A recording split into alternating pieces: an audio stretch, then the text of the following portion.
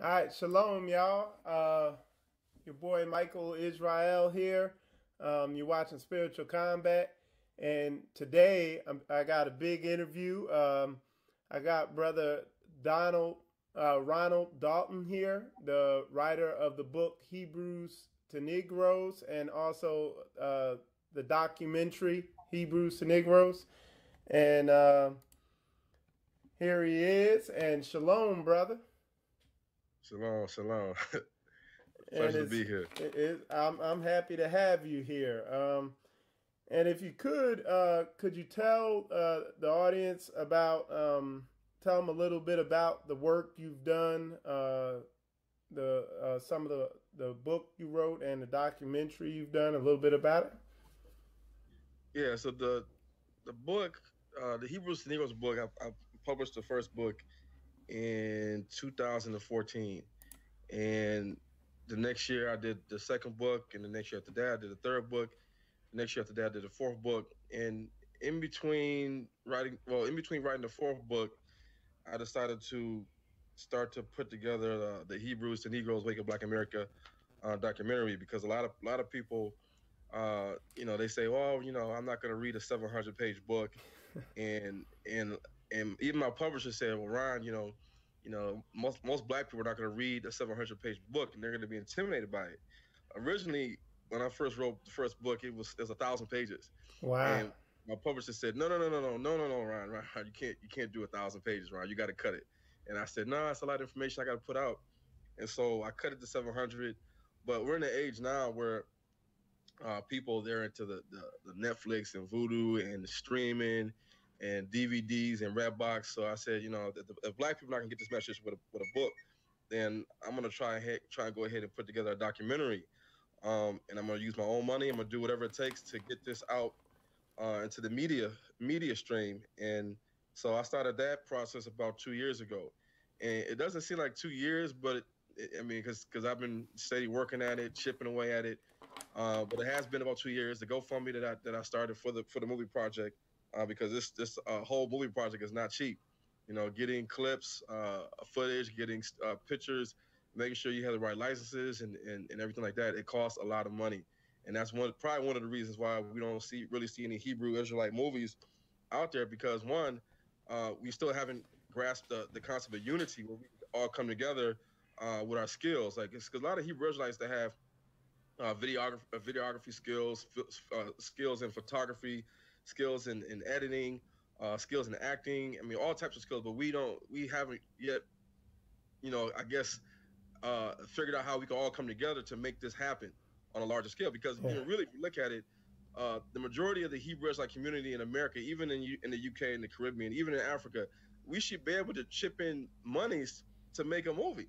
I mean, even a documentary movie is cheaper than making a full-fledged movie, because you don't need actors, you don't need actors, you don't need have a score and all these different things that typical Hollywood movies have. And, documentaries basically interviewing people, doing street footage and then B-rolls.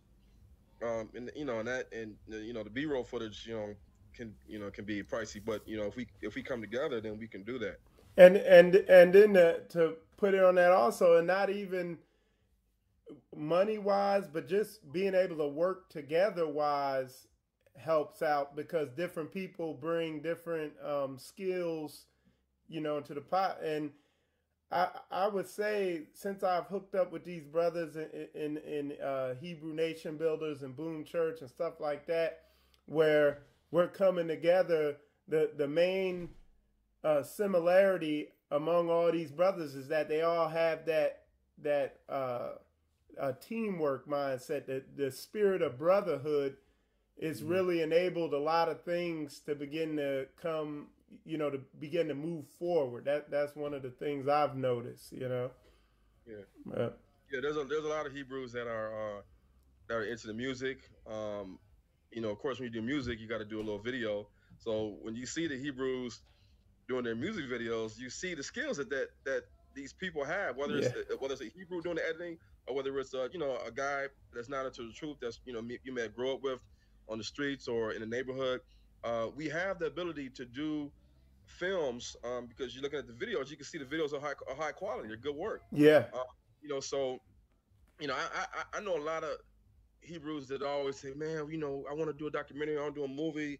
Um, my friend knows how to do this, knows how to use that, blah blah blah. But I with me, I kind of get tired of talking about it, and I get tired of the Hidden Colors series. Like, it seems like every year we keep getting the Hidden Colors 1, 2, 3, 4, 5, and they never address who we really are. They always address white supremacy, the white man's holding us down, Jim Crow, the slave codes, Egypt this and Egypt that, and talking about Christ and the zodiac and the winter solstice, and they never really address really who we are. Yeah. And that's like, that's supposed to be the conscious community giving us videos to watch. But then when you look at modern media, you look at 12 Years a Slave, The Butler, The Django, all these slave movies coming out year after year after year, and then we get a couple Tyler Perry movies, to make us laugh and giggle, and then you get Black Panther, that's produced by by CEOs that are Jewish. Marvel Studios and Walt Disney Studios are the CEOs are Jewish people. Yeah. So they know how to mastermind and make money off of us, but then in the same token, they showing us things about ourselves. Like I don't know if people really know, but about half of the film of Black Panther, it was the Wakandas fighting against each other. Yeah. They were fighting against each other. Half of the way they were fighting against each other. You had different divisions of the Wakanda tribe or the clan. And then you had a white man that kind of was critical and saving the day. And then you had the guy who was trying to liberate the black people in Wakanda, Killmonger, and he actually won the proper battle fight. And should have been king, I guess, under the that's what I said. Yeah, under the rules, but they didn't want him to be king. So and he was all about liberating the people. Like, why should you have this country or place called Wakanda, and everybody else black is just struggling, they starving, they in the ghetto, they oppressed, and it just shows you what's going on today. Except for they flipped it in a Marvel film, and we thought it was was an awakening. In a sense, it may have been awakening for some people, but we still need to do our own movies where we can show the curses of Israel, how we can reverse this, how we can start to fix some of the things that's going on, in Black America. And then, like Hebrew Nation Bill, they talk about awakening and restore and prepare. These things, you can only get once you come into the truth.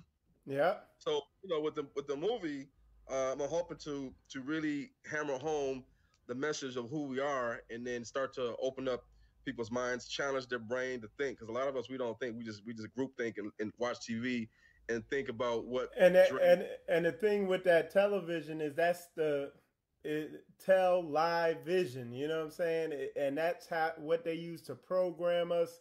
And a lot of people are unaware of how powerful that programming coming from that television is. And it's like, you can expect a project like this, once that hits the mainstream, it's gonna be all eyes on you, man. You know that. I'm prepared. I'm so fed up. A lot of black people should be fed up. Malcolm X said that he said that if everybody is fed up in the black American community, then that's what the nations don't want. They don't want us to be fed up. They want 80% of us be fed up, but then 20% of us to say, I got a nice house. I live in the suburbs. I got a dog. My kids go to nice schools. They're in college. And so as long as you got Negroes saying that everything's good over here in America, there's nothing going on. We ain't slaves. We're not oppressed. Then you're not going to see the big picture. And like Malcolm X said, you can't wake up a sleeping people. And he realized that the whole part of the mission was to wake people, was to go one way. But if people weren't woke yet, then it's like a lost cause. And that's why in one of his speeches he was talking about, who are you? Don't say Negro. That's not your name. And so he was basically breaking down, saying how the nations and white supremacy has dumbed us down. Yeah. Dumbed us down. Has basically programmed us to want and think what they want us to think. And their main tool of doing that is the media, that they control the culture through the hip hop and all that stuff like that. I mean, that's one of their main tools, But I got a question for you. Tell me, how'd you come into the truth as far as becoming aware that you were a Hebrew? Oh, okay. So Whew, it's a long story, but okay, so my father is a pastor, and they belong to the Church of Lord Jesus Christ, which is a large uh, church organization, Pentecostal, apostolic in the United States, and you have the Church of God in Christ. It's also heavy here in Michigan, but growing up in the black church, we went to church Wednesdays, we went to church Thursday, Fridays. If we have revivals, we were going to church pretty much all week. And so I was constantly brought up in church, in Bible class and in Sunday school and children's church, and how, in Sunday school, you would get those little lesson books, and you had like all the pages had white people with long hair. And so your mom would be like, okay, you got to color in Jesus and Joseph and Mary. And I'm like, well, I guess I need a white crayon or a yellow crayon. I need all these other crayons for it. I don't need a brown crayon unless I'm trying to do the tree. And so, as I got older and more smarter, because I when you was going to school, I started to ask my dad questions about, where are black people at? Who are we? And who are the giants and all this other stuff. And most of the times in church, things that the pastor can't really explain, they say, oh, not right now. You're holding the class. Maybe at the end. Either that, or they'll guilt you out. They'll guilt you out for questioning. Yeah, they say you're disrupting the class. We're trying to stay on the focus. Let's go to Galatians. You're trying to you skip in, but you don't want to explain what you first started out at, and you jumped to the New Testament. And so I just was like frustrated, and eventually I just stopped, asking, and we moved to an area where there was a lot of Jewish people. But when I was a kid, I used to see all these white people walking around with black hats and beards and sideburns and caps on their heads. And I remember one time I asked my mom, I said, Mama, who are these people walking around all the time? People's driving cars, they walking around. And Mom was there, well, Ronald, those are the Jews of the Bible. What do we read? And I said, well, Mama, who are we? And she said, we're the Gentiles. And I still didn't understand what a Gentile meant growing up. Because in the service, the preacher always says the Gentiles be saved. Gentiles, Savior for the Gentiles. The Gentiles can be saved. So it's all about saving the Gentile. And of course, Israel was the chosen people. And whenever black folk are watching the news and something's popping off in Israel, they say, oh, they messing with the Jews. They messing with the Jews. Yep. They shouldn't be bombing the Jews. God's going to get them. They're going to get a curse, and they shouldn't mess with the Jews. They're going to bring the end of days sooner than we want it. And I used to look and just be like, this doesn't make any sense. So when I got older and I went to college and I graduated and I was living in a different part of the city in Michigan, sometimes they would have different men's days and choirs, and I mean, not choirs, but like concerts. And I would come down and arrive late and sit in the back of church. And one day I was sitting in the back of the church and the pastor was speaking, and I started reading Deuteronomy. And at the time, I was working at Sinai Grace Hospital in Detroit. It's an inner city hospital, one of the major hospitals in Detroit where you see the most trauma. All the gunshots, the stab wounds, domestic violence, alcohol toxicity, cocaine overdose, heroin overdose, you name it, we've seen it there. And so, when I'm working in the trauma room, working in the ER, I'm seeing how bad, it is in the black community year after year after year. You're seeing, all types of stuff going on in the youth, in terms of drug abuse and suicide and mental disorders. And then you're also seeing it in the elderly. You're seeing people 40, 50, 60, 70, 80 years old on cocaine and heroin. And I used to be like, why is it seem like we're just a downtrodden, oppressed people that we're oppressed on every level, political, academically, economically, the domestic life, domestic household, with the broken families and the friends of the court and violence and divorce, all that stuff. And so when I was reading Deuteronomy 28 and going through the curses, I said to myself, this sounds like us. Especially when you get to the end and it talks about ships. I said, this sounds like us. I don't remember when the Holocaust occurred with ships and how the Jewish people got to Israel and with ships or were taken away with ships. And so, I asked a junior pastor, a friend of mine, and I asked him, I said, hey, do you ever read Deuteronomy 28 and think that the curses of Israel are talking about us? And he was like, well, this guy's like about almost 6 years old. He said, well, You know, Ronald, he said, when I was your age, I thought the same thing. And I asked my pastors and my deacons, and they were like, basically, no, you talking crazy, you need to, you need to come back, you backslide, you just come back. Don't talk about that. So then he left it alone. And he said that lately he had been feeling the same way. Wow. And I told him, I said, well, I believe we're all the children of Israel. And he said, you know what, Ronald, I'm not going to say you're wrong. And so, so that when that happened, you know, I basically went home. I remember one night I went home and I was in the shower and I was really confused because a lot of guys at work, some of the guys at work that was kind of conscious, kind of awake, and they might have been listening to Sign Netter and looking at stuff on YouTube about the Illuminati and different things in the Boule Society. They had, taught me some things, and at that time I was asleep.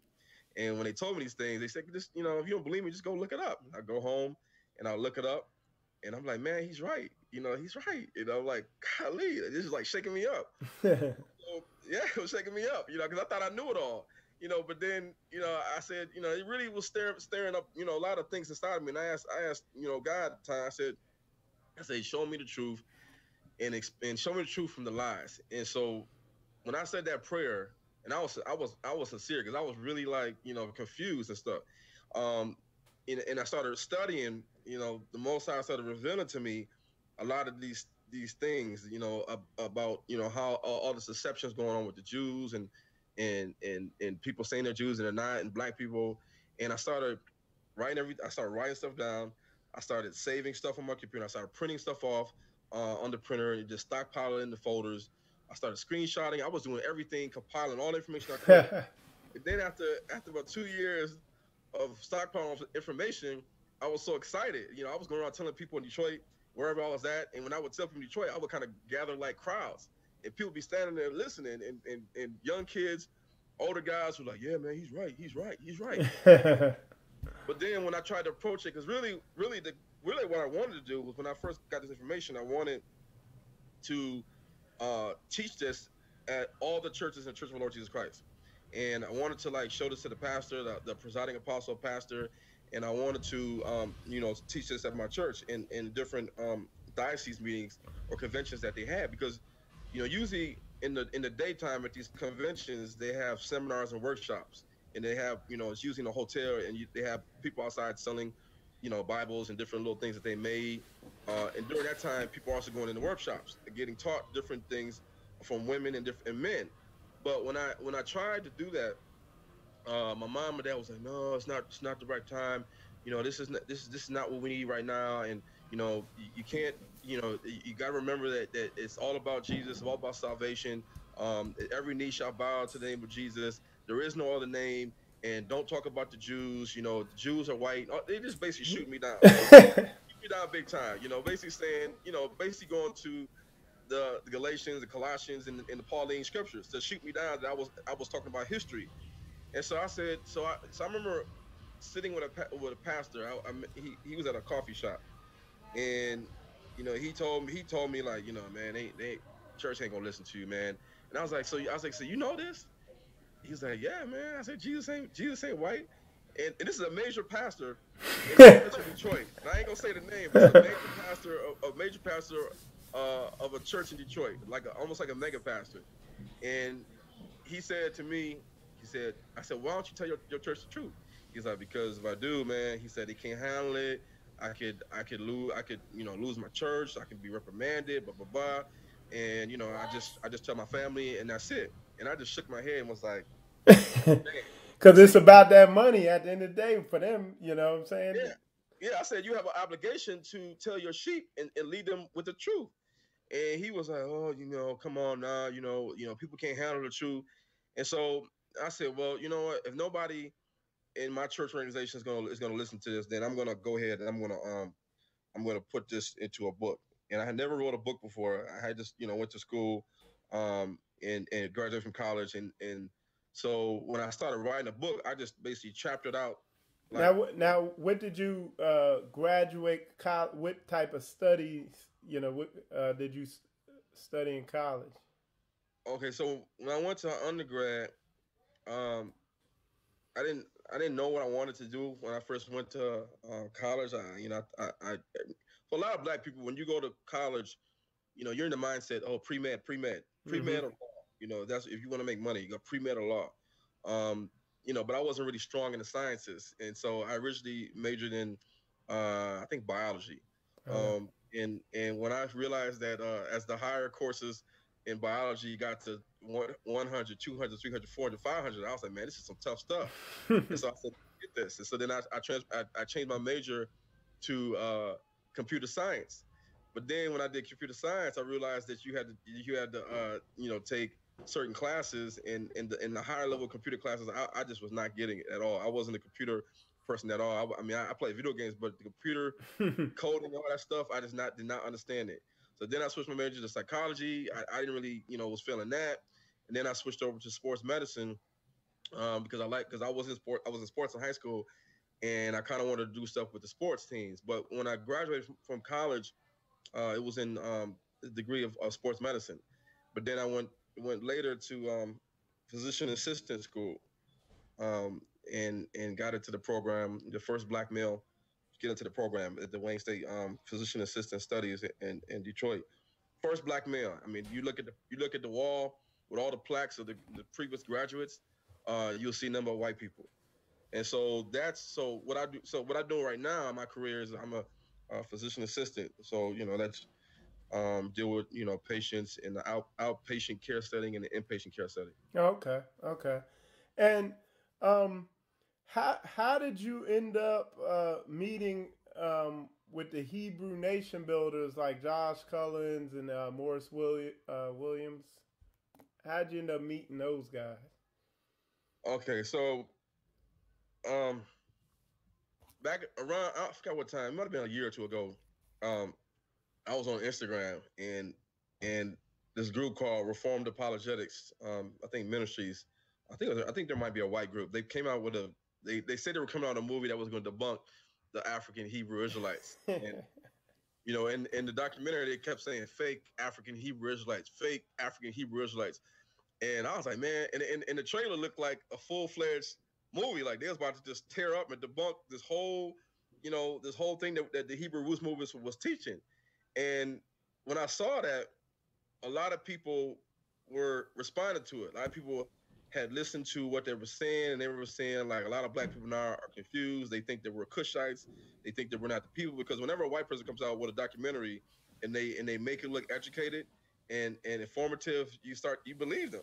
Yeah. You just erase what the black person told you, you believe them. And so at the time I was working on my movie, but I knew my movie was going to be out fast enough to debunk what they got to say. So then, like a week, like not too long after, my boy from from New York, Sean, he said, hey yo man, he's like, did you see the video come back to apologize to reform the debunk? And I said, no, who did the video? Who did the movie? He was like, man, Hebrew Nation building. And so I said, well, send me the link. So he sent me the link, and I went to it, and I seen it, and I was like, dang, this is two and a half hours long on YouTube. I was like, all right. So I watched it, and I watched, like, it took 2 days to watch it. And when I watched it, I was like, man, these brothers, man, whoever these brothers are, man, they is on point. They like thinking like me. They're not coming with just Deuteronomy 28 and yelling out the scriptures. They come in with actual historical facts, scriptures, historical quotes, using logic and critical thinking to prove these guys wrong. And so when it was over with, I called my boy. I was like, man, that man, I need to know who these guys are.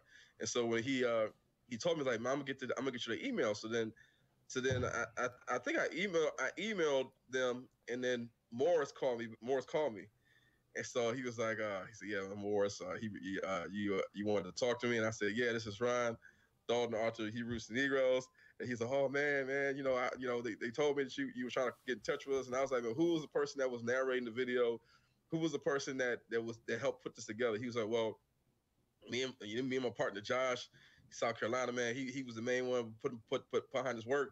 And I said, man, I need to talk to you guys, man, because I really believe that we need to come together and put our heads together in what we know to tear down all this, this foolishness. And I said, I believe that with what you guys did with the editing and the video, even though it's on YouTube, I said, you ever thought about considering doing a movie? You know, and I know we put a lot of movies on YouTube, like the Watchmen puts out Whited Out, but you know, a lot of times, you know, we need to put something out where you know we can get it on maybe Amazon, maybe even get it on Netflix, you know, or maybe even premiere it in small theaters or venues or places where we can get an audience and get a projector and get a screen.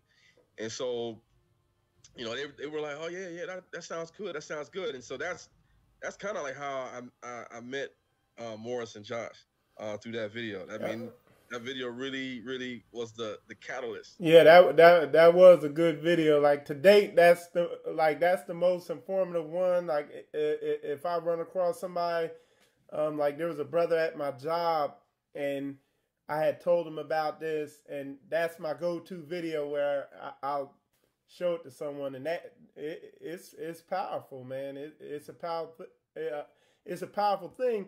And these people, the people who control things, they know how powerful a well put together documentary or movie is.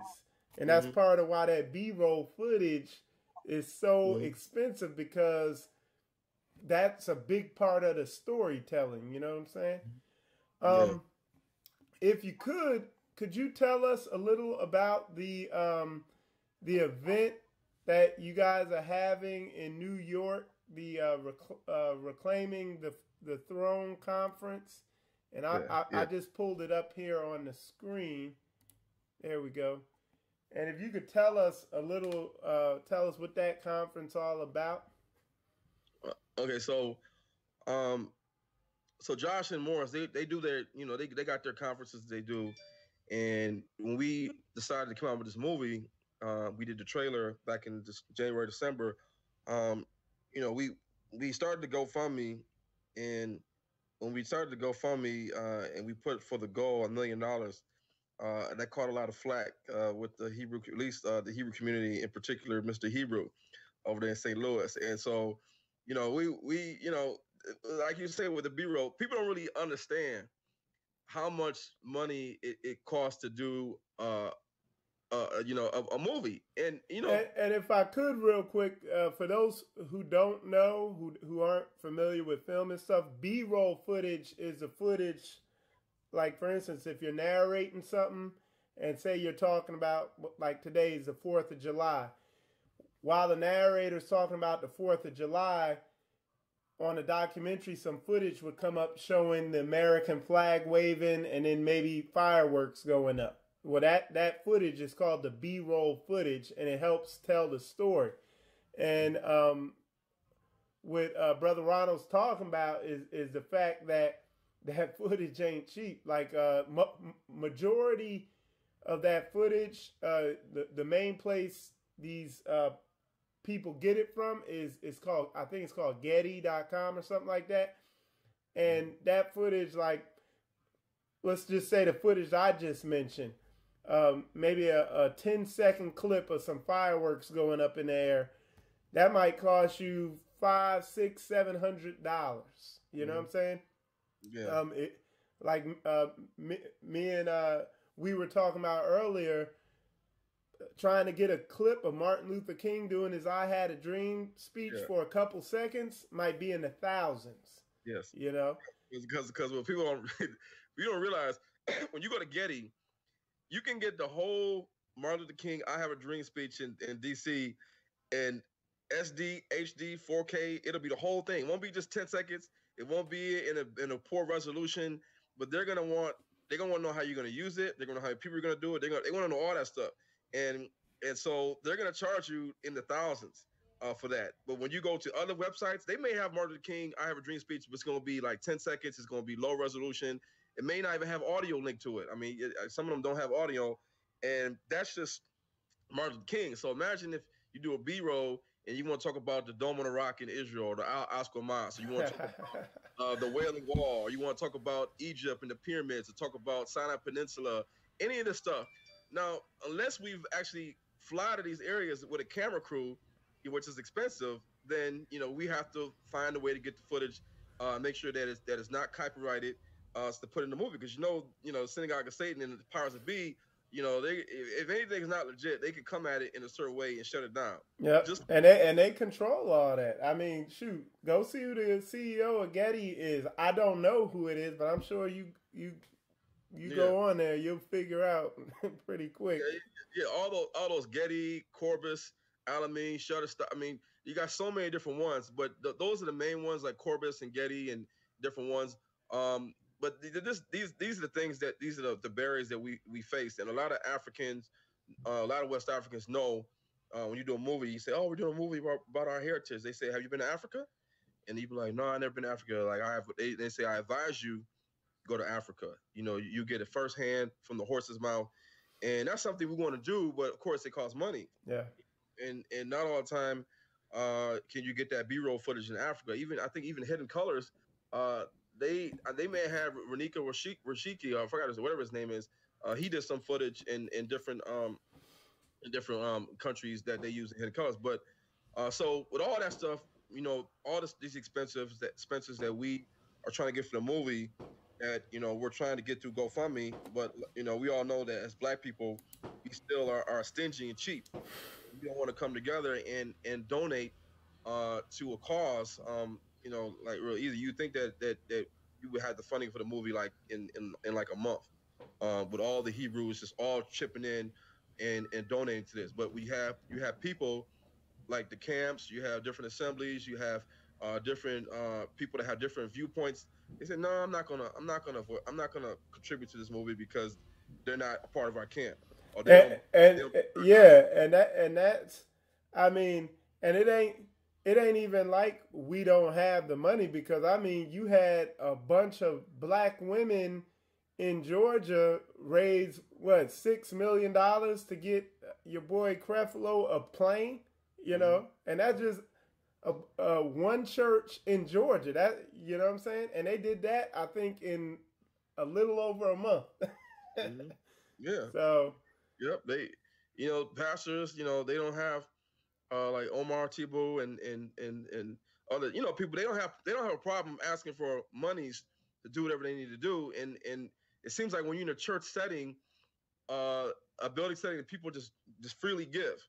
But because the Hebrew Israelite movement is not necessarily a church, you have camps, you have assemblies, small assemblies scattered different places. You have a lot of people that don't have anywhere to go, and they follow different people on YouTube, their favorite Hebrew educator on YouTube. We rely on social media to try to get the people to know about what we're doing in the Reclaiming the Throne movie, so that we can get the donations. And so that's why we decided to come up with the tour conference and hit certain cities to kind of get the word out more about the movie and draw up attention and draw up, when you draw up attention from the different cities you go to and different church folk and different things like that, then and maybe they may see, oh, we need to support this because this is. yeah, yeah, and that's part of my big. That's where I see y'all working with me at, is using my skills to get the word out about this big work that's going on. My wife just asked a good question on here. She said, if people want to donate, where should they go? Okay, so if they want to donate to the Reclaiming the Throne, they just go to www.gofundme.com/reclaiming the throne. All they gotta do is type in those words. I mean, you don't even have to use a www anymore. I think you just type in gofundme.com/reclaiming the throne to donate to that movie. And then if you want to donate to the movie that I started 2 years ago, which is going to drop this year, you can do the same thing, www.gofundme.com/Hebrews to Negroes. Because basically you're going to see the Hebrews to Negroes movie drop, going to hit them in the head. Then you're going to see the Reclaiming the Throne is going to come around the corner in 2019. It's going to like basically give them another uppercut, and we're going to keep it. We're going to keep it. 1-2 punch. Yeah, we're gonna keep it going. Like once we get these movies out, people are gonna see that we ain't playing. With Yeah, Hebrews Negroes, D28 Productions, and all of the Hebrews that are on board in this movie, and even some of the people that we consider the Gentiles, they all are on board with teaching the truth. And we're trying to get as many people as we can to donate monies to help us to do this movie. And so we're coming to New York and New Jersey, August the 25th to the 26th. So 25th will be in New York and Harlem at Christ Temple in the village of Harlem Church. like Right. and like I said, that's right here on this flyer.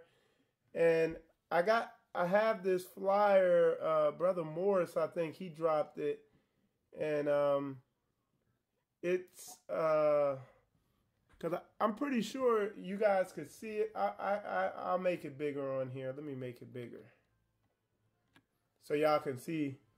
There you go. So you can see the information on there, and that flyer is on the Hebrew Nation Builders website. I mean, on their Facebook page. Yeah. We have it's two flyers we have out right now. They're circulating. Um, the Hebrew the Rebirth of a Nation.info website has a flyer on there. But if you want to get to the actual event page, we go to rebirthofanation.info /events, and then you'll see the whole thing pop up. And then if you want to register for the tickets on both days, then you can do so. And then because the tickets we have limited availability because we only have about 120 seating capacity for each day, at each event, one in New Jersey, one in Harlem, and then we will have a deadline. So you don't want to wait till the last minute to try to get your ticket because you may not have that ticket or that seating available. So this is in the heart of Harlem in New Jersey, which is right down the street basically, and we want as many people as they can to come. Not just people that are awoken into the truth already, but people that are maybe in the black church. They came out the black church. They don't have nowhere to go. They're kind of like in between in limbo on how they feel about the whole black people being the Hebrew Israelites. Now, if you could, well, when they come to this event, what can they expect? Like, what's the, you know, what's the whole event gonna be about? Is there gonna be speakers there? Or? Yeah, it's gonna be me, Joshua, Joshua Collins and Morris Williams Jr., and also Only Love Austin. She's the author of the book Prophetic Whirlwind, Uncovering the Black Biblical Destiny. And she is a part of a Hebraic congregation in Harlem, in New York City, and she does a lot of speaking engagements in New York City. And she just got back from meeting up with the Hebrew Israelites, the Bantus Hebrew Israelites in West Africa, in Nigeria, in Ghana. So she has a lot of connections over there with the Sefwe Jews and the Nigerian Igbo Jews. And she knows the whole, story about what's going on with the Ashkenazis coming in there trying to infiltrate with their Talmudic Judaism and use their money as bait and as a stronghold, leveraged with the Hebrew Israelites that are basically coming back to Torah, understanding their heritage and what that means in the messianic light. Of course they, the Talmudic Jews, they're non-messianic and they come with the Star of David and everything else, and so they're in a battle with those guys, and so Only Love is going to probably talk about that, talk about Operation Joseph. We're going to talk about the Reclaiming the Throne event, also do some teaching because we want to leave a lasting impression on the people that do come that's new to this. And there's going to be some pastors there and some people from the black church that's going to be there, and so we want to leave a good impression, and also have like a little forum panel where we can take questions from the audience and really answer a lot of questions and get feedback and whatnot. Because a lot of people see us on YouTube, they see what we do on Instagram and these little videos, but they actually want to actually see us in person, talk to us, take pictures, ask questions, get books, get different materials, things like that. Now, if you could talk to us about, you talked about it a little bit. You went into it a little bit, but what are some of the future projects you plan on working on, and kind of really your goal and like your vision for what you're trying to do? Okay, so right now, I got a couple projects. One is finishing up the Hebrews to Negroes movie, because that's I can see the light at the end of the tunnel now. I'm I'm almost at the 2 hour mark, so the movie is like almost at its last leg, and I'm trying to figure out whether to make the movie 2 hours and stop it at 2 hours, or go over a little bit of 2 hours, because a lot of people say, "Oh, black people, our attention span is only 90 minutes." You know, it's only 90 minutes. Don't do longer than 2 hours, Ryan. But then some people are like, they hungry, like, no, Ryan. If you gotta cram in a little bit more, Yep. give it to us. Give it to us because we don't know, how long it's gonna take for you guys to come out with the next project. So I'm focused on finishing that project. Me and Josh are working on Reclaiming the Throne, finishing that.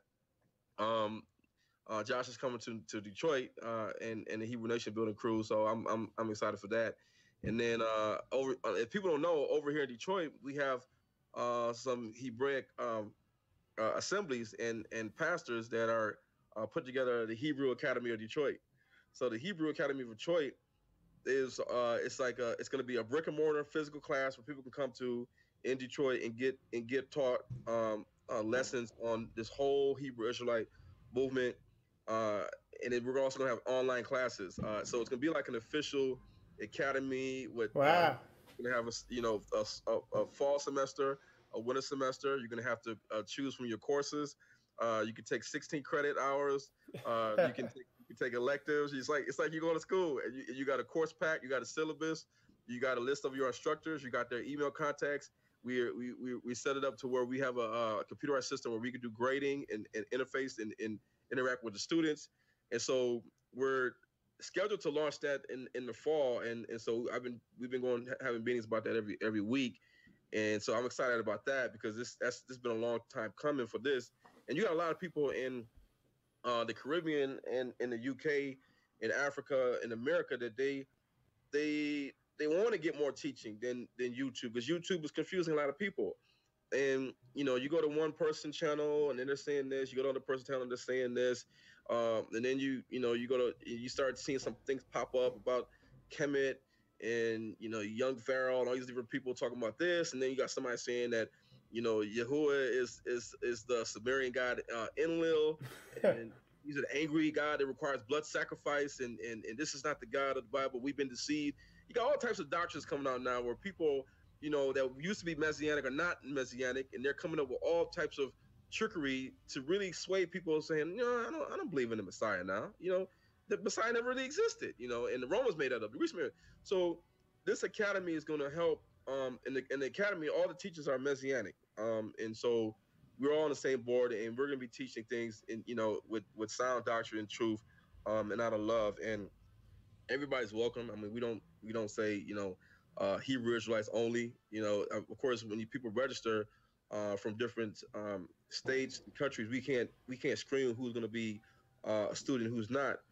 So that's one of the projects I'm working on, and then I'm already got in mind a sequel to the Hebrew To Negroes movie when the Hebrew To Negroes movie Wake Up Black America is done, and we got the podcast show, and Joshua and Morris, I think they're working on a 24-hour radio. Yeah. That's big time, because we got a lot of people that we hear about different Hebrew rappers and singers. We see their songs on Instagram, their SoundCloud, but we don't have a actual place where you can go to hear all these different people's songs and new music and shows. So I'm excited about Josh trying to put that out. So there's a lot of stuff we got our hands full with, in addition to raising our families and our kids, Yeah. bills and everything. Yeah, and like I said, that's one of the things when I was talking with Josh and Morris, when I really realized how big what they're doing is, and basically the way I said it is, they're taking this Hebrew Israelite movement and making it mainstream, you know what I'm saying? And preparing it to go mainstream. Like I said, once y'all drop this, once these documentaries go out, it's gonna be mainstream. It's not gonna be something that they can just ignore and hope not to blow up in their face. It's gonna be right there, you know what I'm saying? It's gonna be a big thing. Was there anything else you wanted to bring out or let us know? Well, I wanted people to know that that this movement is reaching the people that it's meant to reach, and it's in a particular time that we're in that is supposed to happen, and I'm seeing a lot of pastors waking up. A lot of pastors' wives are waking up, and they're saying, "Well, my husband's a pastor," or kids are saying, "My dad's a pastor." And so you're seeing how there's different ways that the Most High is connecting these churches to wake up, either through the children, through the wives, to somebody that's in the congregation that just happened to read Hebrews To Negroes book, or they happen to stumble upon Hebrew Nation Building's YouTube channel. And so when as these churches and different people are waking up, they are becoming realistic of how we need to support these things to teach who we are and get it out into the mainstream, into the media streams, like music and movies, um, because like you said, the enemy is working overtime using the media and music and movies to keep us asleep, and that's all you see right now. I mean, if it's not talking about LeBron James, King James going to California and Yeah.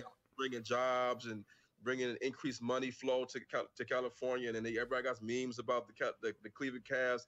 You know, we're seeing a society where if it's not politics, if it's not sports, if it's not stuff going on TV in terms of black injustice and black on black crime, we're constantly in the hamster wheel Yeah. of their brainwashing, Yeah. and we have to have these things like what Hebrew Nation Building and myself and other people are doing to combat what's going on in the media. And unfortunately, like we talked about, the Jews, they own Instagram, they own Facebook, they own WhatsApp. The Google is reporting to the CIA, and so a lot of the truth that we're putting out, we have to be careful because they are shutting people down. They are watching us. They have certain people on the hit list, whatever kind of list that is, like Project Megiddo or whatever. But I mean, we just have to stay positive and keep going. Because the Most High is blessing us, even though Satan is trying to throw roadblocks in our way. And I don't know. I encourage people to if they can, to donate to our projects. We're out here. We're the little guys. We're not Amari Stoudemire. We're not Hebrews that are into the truth that's already in the industry making millions of dollars. Or we don't have 2.5 million of viewers or followers. Where if you send out one post, one trailer clip on your social media site, then all these people are seeing it. I think we had, like, I think Joshua and Morris, they're rising up their following on YouTube to about maybe 12, 13,000. But you see a lot of black people that are rich, a lot of black people that have a lot of social media presence on Facebook and Instagram and Twitter, and they know they of course they've heard that we're the Israelites from walking and passing in New York, or somebody telling them that, or just going on YouTube and seeing that. So they know who we are, but they're also trapped in that Hollywood system. And they can't bite the hand that feeds them. But nevertheless, I still would say to them that, we still have to stand for the truth. We can't let money or mammon be our God and control us. And at some point, we're going to have to think about the overall nation of our people, of Israel, of the black people. Exactly. Exactly. According to Bible scriptures and end times prophecy, it's going to get worse for us. It's going to be more persecution as we wake up and we come back to Torah, follow the commandments, and also the gospels of Christ. And so knowing who we are is critical, and also helping these projects pop off is critical, because it all requires finances. Yeah. Finances. Now, brother Josh is watching. He said, "What's up to you?" And and he had a question. Well, I'm sorry, Sister Esther, and Sister Esther, I appreciate you. Thanks for setting this whole thing up, because she was the go-between who put me down with. But she had a question. She said, "Can you ask Ronald if he can name off some of the Hebrew tribes in Africa that people don't know about, but they are waking up now?" Oh, this is me, man. Well, you got like, of course, people know about the Igbos, the Baptist people. are unique people. Their DNA is pretty much all uniform and the same. Uh, so we have different tribes in Africa. They go by different names. They have different language dialects. They're sometimes grouped under families. So we already know about the Ibibio, Efek, and Calabar. You got the Igbos, of course, people know the Yorubas, the Edo, Bini people in southwest eastern Nigeria. You also have the Ewe. You have the Kabye people, which is the northern part of Togo. The southern part you have mostly Ewe, and then you have the Fon or the Fanti. You have the Ga. You have the Ashanti. You have the Akons that are in Ivory Coast. I mean, you have the Temne. You have the True the Kru tribes that are over in Sierra Leone, Liberia, the Bassa, the Mosi tribe in Burkina Faso. When you start to go over to Gambia, of course, you got the Orgini of Gambia. You had the Mende, larger tribe, and then you have the Wolof and the Serer and the Tukulor and the tribes in that area, and the Soninke tribes that are over in Senegal, Gambia, Mauritania, Mali, and even in Niger, they got some tribes that they I forgot. I think it's called the Zerma tribe in Niger. They descended from the Songhai dynasty when they had before Askia Muhammad came to power and set Islam up. You had Sunni Ali, all those guys, the Hebrew Israelite dynasties in the Ghana and the Mali dynasties. Like they basically descended from that empire that was all Hebrew Israelites. And then, but people don't really know that you also have Israelites in Central Africa, like in the Congo, with the Bakongo people, and then Angola, and then the Iwando, and then in Cameroon with the Tikar and the Babenki and the Bamaleke and the Douala and the Bassa. And if you keep going down to the Tutsis and the Hereros, and you go to the Xhosa and the Zulus and the Shonas and the Ewe and not the with the Chuas and the Yaos, and even if you go up East Africa, you just run into Kenya. You got the Kikuyu, you got the Kisi, you got the Kamba, you got the Luya, and Tanzania, you got the Sukuma. I mean, it's the Bantus people are all over the place. Right. And there's also smaller tribes that are Bantus that are basically the cousins of the bigger tribes. So Prophetic Whirlwind, she knows a lot about these tribes. And then I also talk about them as well, because for a long time the myth was that people in Africa were all Hamites, and that's not true. Even though we all are black people, you have different nations that are mixed up in well. She said now you see why we call my big brother the Hebrew Encyclopedia. Hey, I can't even remember that many names. Period. Anybody. Well, see, when I start reciting DNA of these tribes too, the DNA is a whole other level that I go into that really opens the eyes of the. Now I got a question about that. What do you, or and I there was a brother. He did a documentary on the E1B1A. You talking about is it Dr. Ben Yehoshua or Ephraim something Yehoshua? I think so. I mean, This is a while ago, I think. Yeah, he did a little documentary on that. Do you know anything about that? Like, was it on YouTube? Yeah. Yeah. He's the main one that I think came out with the E1B1A whole theory and linking it to the Negroes, and I mean he's on point with that aspect. But there is some things that are incorrect that I can prove that are incorrect in his other theories and behind the E1B1B and other DNA types. But he doesn't really go to all the DNA types, because my books I kind of cover all the DNA types from A all the way to T. Oh, okay. Because when you look at the whole globe or the whole planet Earth, you got DNA types all over the place. You got A, B, C, D, E, F, G, H, I. It just goes all the way down. And this basically, the DNA shows you the migration routes of people groups, like people that just migrated their group of people to one area. Like Australia Aborigines or the Andaman Islands with the Anji people that they're really dark in the Bay of Bengal, south of India.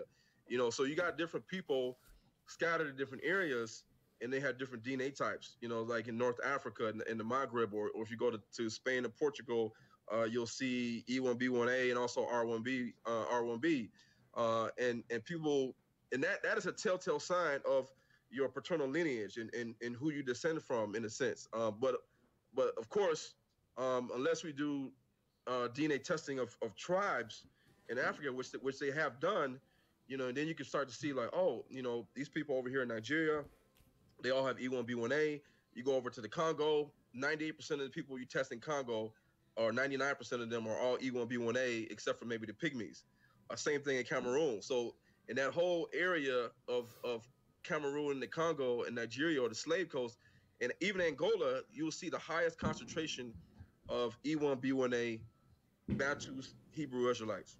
And then Yeah. from there, many people say you had the Bantus expansion where people went different ways, especially to South Africa. Okay. All right. Somebody on here had a question. They wrote, "Have you researched the Hebrews in?" And I might not pronounce this right, but I'm gonna try it.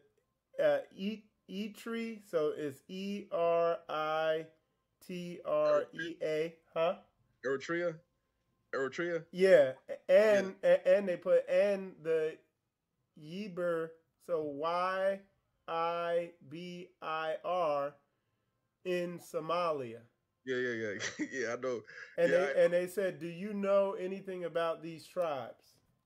yeah. The tribe that she's talking about, or whoever that is talking about in Somalia, they're a tribe that say they are Hebrew Israelites, and they're in Somalia. A lot of times you have these offset groups of people that are scattered in Somalia or like you said, Eritrea or Ethiopia. Some of them have migrated further south into Kenya, and they all claim to have Hebrew Israelite ancestry.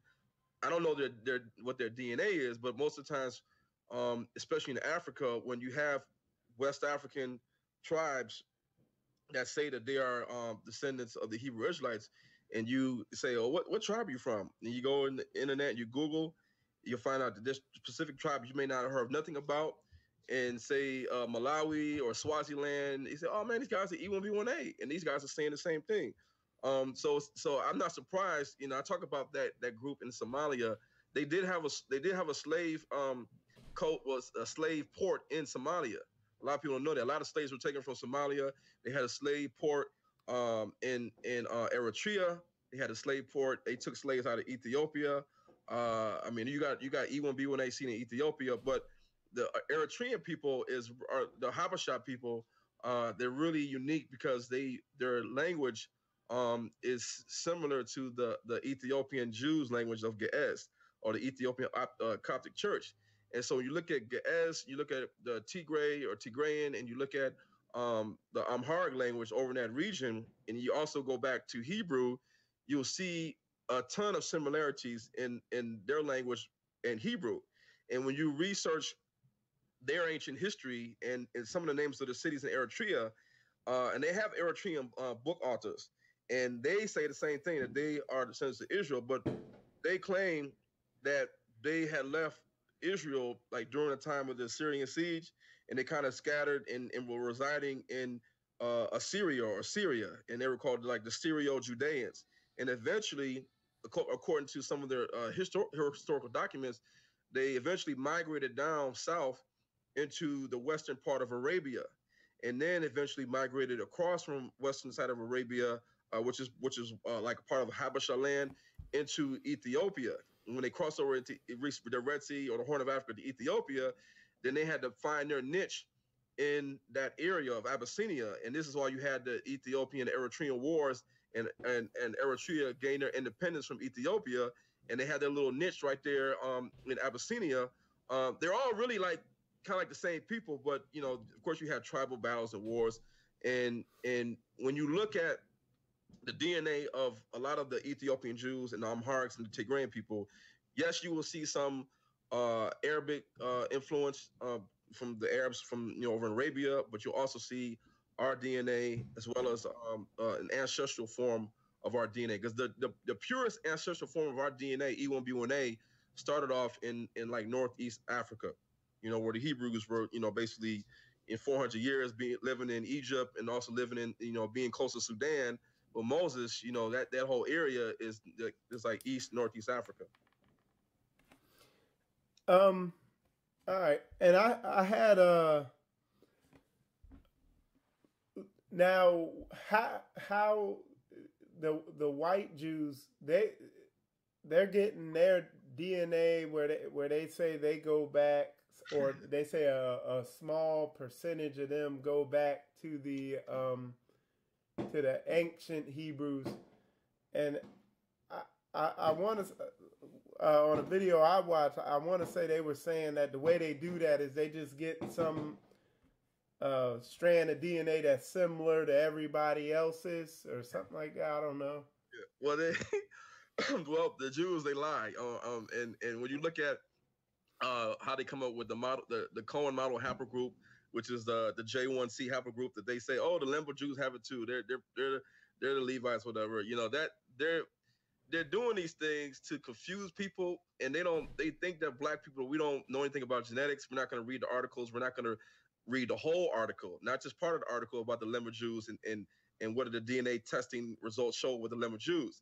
And then they also say, oh, well, the Levite clans, they always were found to have R1A1A, Y DNA paternal. That makes them a Levite, But when you look at the overall consensus, if you gather all the Ashkenazi Jews together and you test all their Y DNA from their father, you will see an array of different Y DNA types. You're going to see E1B1B, you're going to see R1A, you're going to see R1B, you're going to see J, you're going to see J1, J2, you're going to see N, you're going to see I, you're going to see X, you're going to see all these different things.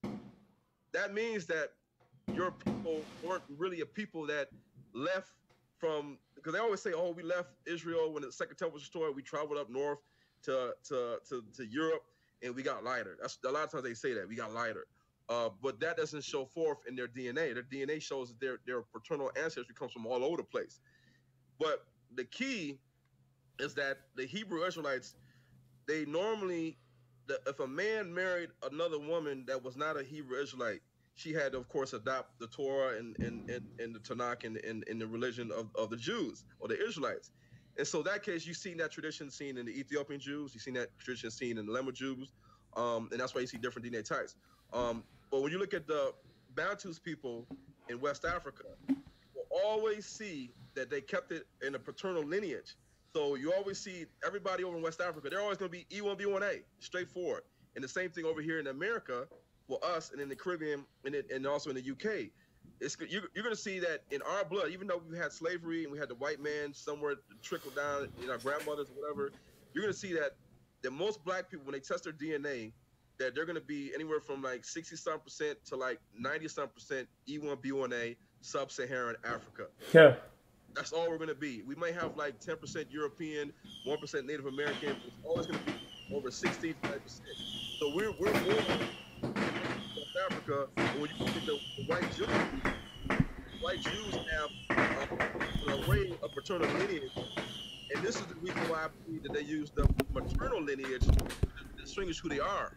But the maternal lineage in the Ashkenazi Jews is straight across the board European, all European DNA types. And so and when you really connect their DNA, their autosomal DNA, you connect their traditions and customs, the way they dance, and then the way they twirl around, they drop down, they kick their legs out, and they holding hands and swaying back and forth. This is something that was practiced in Central Asia where you had Kazakhstan, you had Uzbekistan, you had Turkmenistan, Kyrgyzstan, the area that you had the Khazars and the Bulgars and the Hunnic people and the Mongols. These are all in the same area. They all came from like Russia. Yeah, like because I've seen that, like those dances the Russians do. Yeah, the Hebrew Israelites never danced the way that the Ashkenazis, especially the Orthodox Ashkenazis that have the big hats like cylinders. When they start dancing, you could tell that their dances come from over in that area in Russia and Central Asia. They don't have nothing Hebraic about them, but of course they come to Africa and learn all the real Hebraic traditions and customs from what the people, the Igbos are doing and the other Bantus people. Now, okay, that's a good question. One of the sisters on here just asked, what DNA services are trustworthy? That's a good question. Okay, so um, the African Ancestry is a DNA company that is ran by Black people. The leading geneticist, Mr. Dr. Kittles, he has numerous years behind his belt in doing genetic research. He's a Black guy. The one that's I think she's co-CEO. She's a Black woman. They have their own database and they have everybody else's database. And so when they put all their information together, they're not able just to tell you that you come from Nigeria and Cameroon and you got a little bit of Benin, Togo, but they're able to use the different genetic markers, we call them SNPs and STRs, to determine your actual tribe.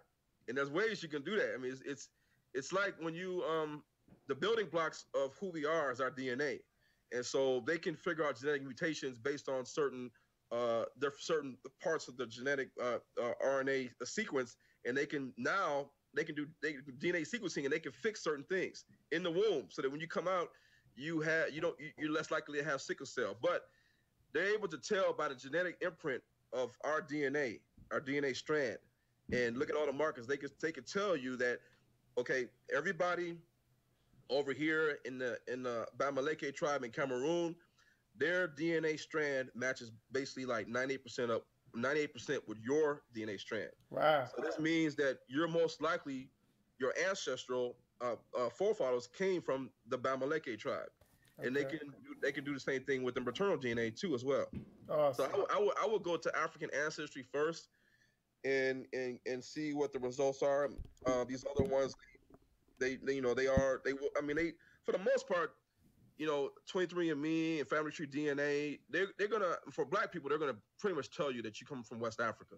That's a given. They're not gonna tell you come from Scandinavia, Norway, like that. So the tests those other tests do have some validity to it, but if you want more trustworthy sources and this confidence that it's not being manipulated and being like the Jews are doing something to your DNA, then I would just say go to African Ancestry. Okay, so African Ancestry, and then we got another question. It's, what about Madagascar and the Malagasy people that are Hebrews? Do you know the clans or tribes from Madagascar? Yeah, there's some tribes in Madagascar that have the E1B1A markers. Of course, it may not be all of them, because we also had the Dutch, like the Dutch slave ships. The Dutch had ships too, and they brought slaves from Asia, from Southeast Asia. So you see a lot of mixture with the Black people with people that came from India or came from parts of Asia. So you see like an array of different facial features in the people there. But you do have certain tribes, because they're broken down to like different tribes, and they have different names. And a lot of times the names are really long, and they're like really hard to pronounce names. But some of them do say that their forefathers were Abraham, and they practice circumcision, and they have burial sites or tombs where they're in Hebrew, they're written in Hebrew. And when you look at these things, and you say that their DNA is not the same as the Ashkenazi's DNA or the Sephardic DNA, then it's not because of the Ashkenazi and Sephardic Jews just decided to take a vacation trip to Madagascar and they stayed there with their family. It's because these people actually were descendants of the Hebrew Israelites, because Madagascar is just a part of Africa. And a lot of times the ships, they will kind of go back and forth between Madagascar and Africa, and slaves were dropped off, picked up, and whatnot. Okay. Let me see. And then someone asks, is DNA Tribes a good DNA database? And then Sister Esther put here that National Geographic NatGo 2.0 is way better than the AfricanAncestry.com. One and costs a lot less big bro. So they could try. They could. I've heard somebody try to use the Nat Geo one. I mean, they all use the same techniques to get your Y DNA or your maternal DNA. So yeah, I mean when you send your sample in, they got to give you what you said. They're not going to give you some off the wall reading like if you're from Native America or South America or Peru, they're not going to tell you your DNA type is from Peru when you gave a sample that clearly is West African. Yeah. And do you know Dr. Kittles? No, I don't know Dr. Kills, but I was going to try to email him and try to talk to him on the phone and meet. Yeah. And I don't know about meeting him, but talking on the phone and kind of tell him what I found out about the DNA studies and genetic articles I've been reading and connecting it to the Bible and what. Okay. Something else I wanted to hit on, and we talked about a little earlier, and just any of you brothers out there who are working on these projects, just a point I want to make is it's so important to make sure you have a website and that you're not just relying on social media, because like I said, when this video hit, folks' accounts gonna be getting cut off and stuff. And while I'm on that subject, I wanted to show y'all this brother's website. It's the Negro Network, and let me see, it's the negronetwork.com. This is his website. He has all of his information on it. It's a real professionally done website. He got a shop, news, podcasts, events, all that stuff like that, to where, if something happens, you got a place to run to. I got my wife, I'm getting ready to put her to task on building my website because she makes websites real good. So I'm going to get mine together before it's too late. Because some of y'all, because Google and Google, YouTube, and Facebook, they're owned by Jews. So they get angry. They just hit the button on your thing, and you history. Well. If you notice, on the website, I have a little bar that says Hebrew Academy, and I got events, and so what I'm planning on doing is, because I got a lot of information that's just sitting over here, and I don't have a YouTube channel because I got a lot of kids, and it'll be too much chaos. So what I'm gonna try to do is get all my information that I have that I haven't put in books yet, or I haven't taught in front of churches yet, because a lot of times the churches, they say, oh, you can only speak for about an hour or two max. That's it. And so usually what happens is when I finish after 2 hours, I already went through maybe like 150 slides. And I say, I'm like, man, I got like 6,000 plus slides that I can show you about, and even more in my head that I can teach you. And so, like you said, YouTube and Instagram are good tools with putting out the information. But, there's a guy named Truth Unveiled 777. He had over 250,000 followers. He had 250,000 followers. And he, when you get to that many followers, they're cutting you checks. They're cutting you checks because they're spitting out ads, and you got so many people coming in that they're cutting you checks, and you're getting like money like it's a job. And he was putting out so much information on the false flags, the shootings, who we are as the Hebrew Israelites, the synagogue of Satan, the fake Jews, and all sort of stuff, that they shut his channel down. Wow. And he has a new channel called Truth Unveiled, I think 777 Archive. But he did archive a lot of his stuff, but he said that just them taking all that stuff down, it was kind of a big blow and a downer, because now you have to kind of like find all your archives and start putting stuff back up. And when you do all these videos and stuff, that takes time. It could take money, and it's tedious.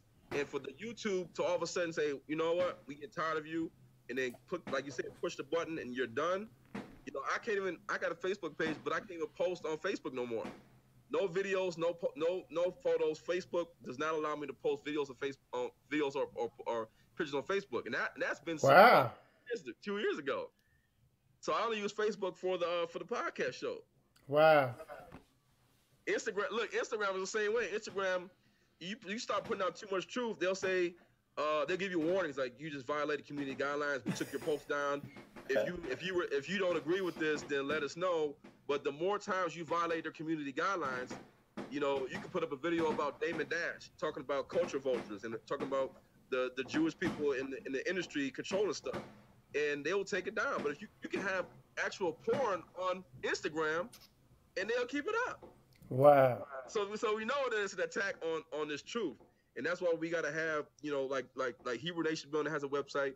We got to have our websites. We got to have our information on these websites as well, so that people can keep going to see what we got to show.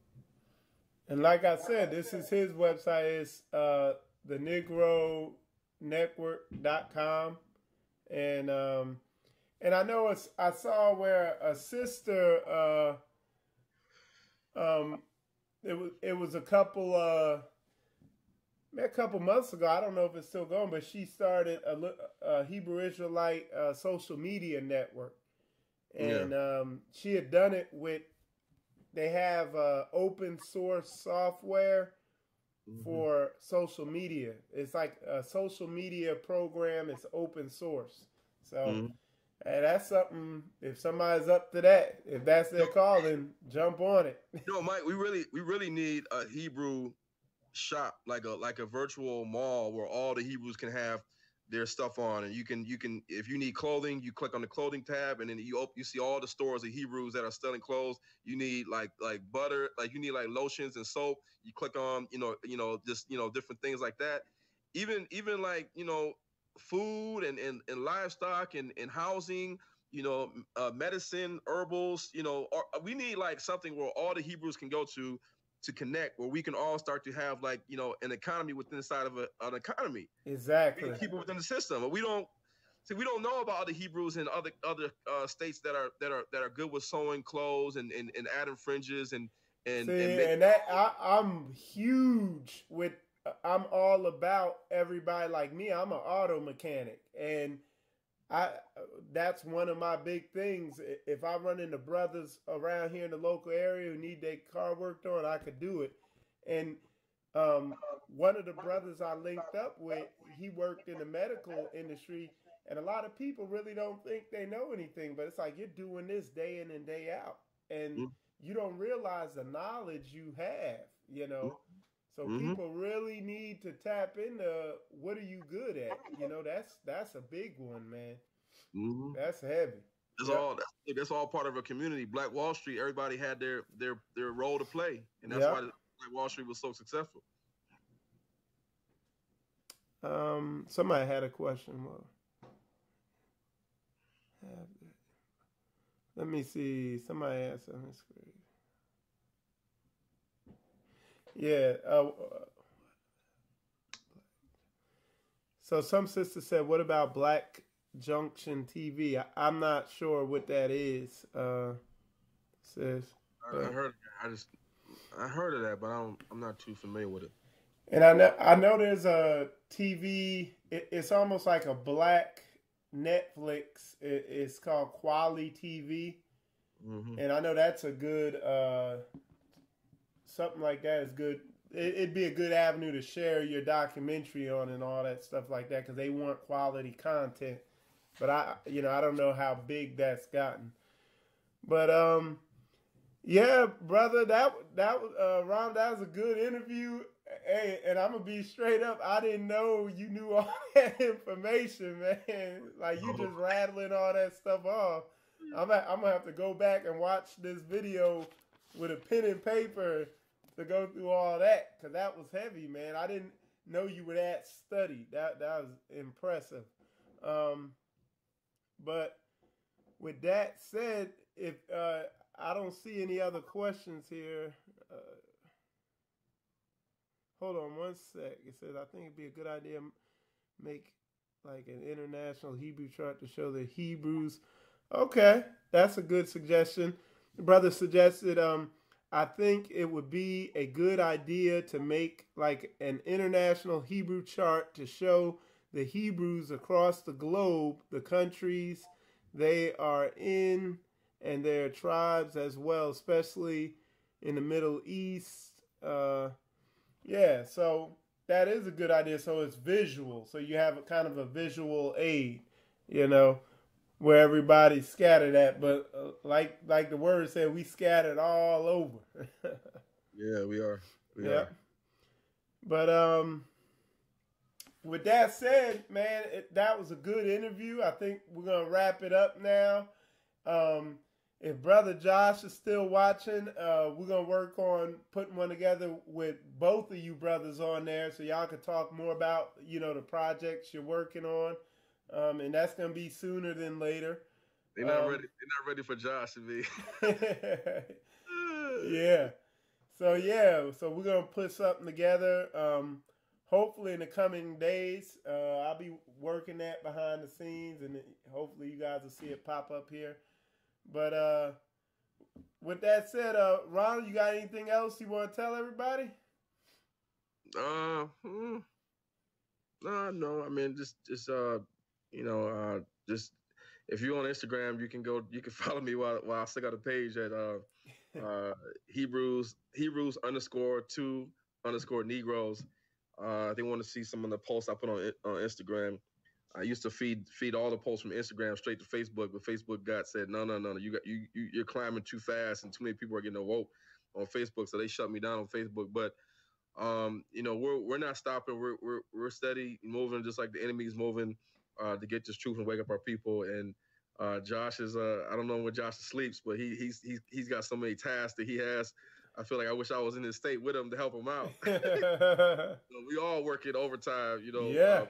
Midnight, 2 o'clock, 3 o'clock in the morning, doing stuff in addition to going to work. So I just say everybody pray for us, pray for our families. Don't forget that we need everybody's help financially to help do these things. I mean, it'd be great if we could just devote all of our time to working on the movie and traveling and getting the footage and writing out books. Constantly. I got so much information. I just don't have the time sometimes to write all these books because I got to focus on one project. Yeah. Finishing the book, helping with Reclaiming the Throne, the podcast, the Hebrew Academies. But I am still, planning on finishing book 5 and book 6 and getting all this information out. There's a ton of information about the lost tribes and how they were scattered to the 4 corners of the earth that people still need to know. Okay. So yeah.